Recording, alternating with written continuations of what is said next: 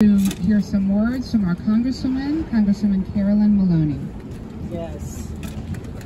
Thank you, Julie. Thank you for bringing us together. And I thank my neighbors, the community leaders, the elected officials, the religious leaders, the advocates, all of us that are coming together on this tragic and sad evening as we remember what happened on 95th Street. Yes.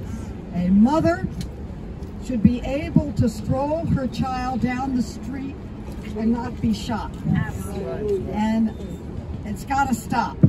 On this street alone, in the past 2 years, there have been 3 murders and 1 rape.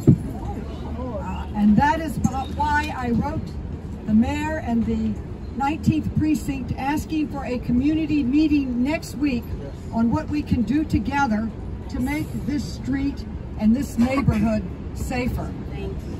All of us who live here know it could have been us. All of us have walked this street.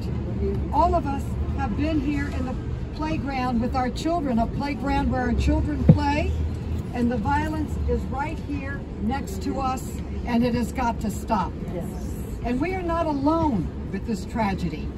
We remember Buffalo. Yes. We remember Uvalde, Texas, where innocent children were gunned down with an assault weapon.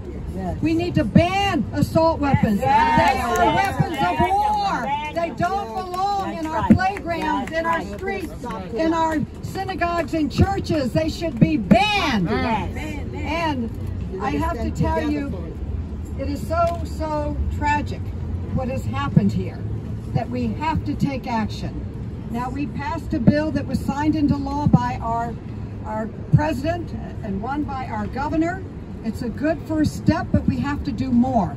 And that's why we're coming together for a meeting on action steps to make this neighborhood, this city, safer. But tonight we remember the tragic death of one of our sisters in our city, and we pray for her, and we remember that this child will now be raised without a mother, and the trauma of knowing what happened.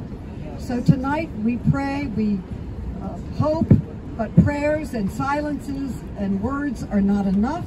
We have to take action to work together to stop this violence. Yes. Thank you.